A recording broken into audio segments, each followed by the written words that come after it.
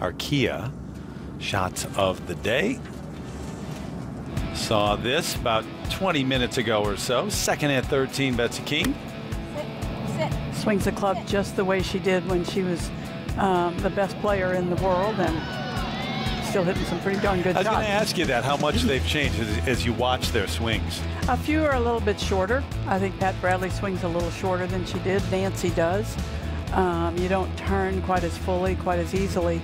But, wow, I love this long putt. All right. But the same core swing. Yeah, and Betsy always had that swing the club up pretty high.